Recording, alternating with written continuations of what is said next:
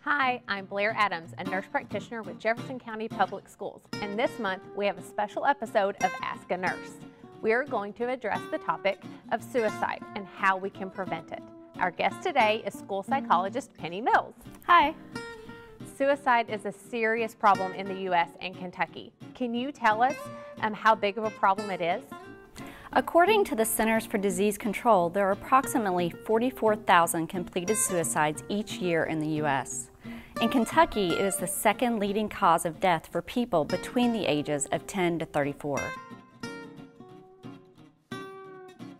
What are some of the warning signs that a child or adolescent may be thinking about suicide? Some examples can include making suicidal statements, giving away belongings, withdrawing from family or friends, being preoccupied with death in conversation, writing, or drawings, neglecting personal appearance, and change in personality, such as from being upbeat to quiet. So what about some of the myths about suicide? For example, talking about suicide or asking someone if they feel suicidal will actually encourage suicide attempts. The fact is that talking about suicide provides the opportunity for communication. Fears that are shared are more likely to diminish. What about if young people who talk about suicide never attempt or complete suicide?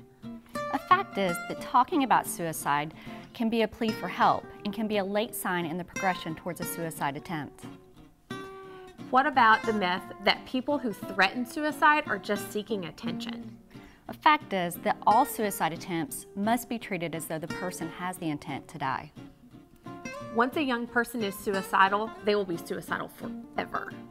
A fact is that most young people who are considering suicide will only be that way for a limited period of time. So how is JCPS addressing suicide prevention with students?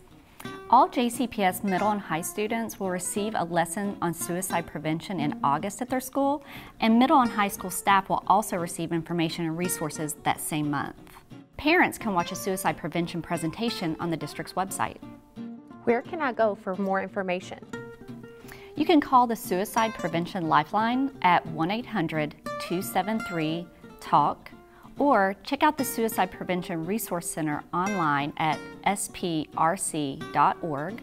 or the American Foundation for Suicide Prevention at afsp.org. And each JCPS school has a school counselor as well. Penny, thank you so much for all of this great information.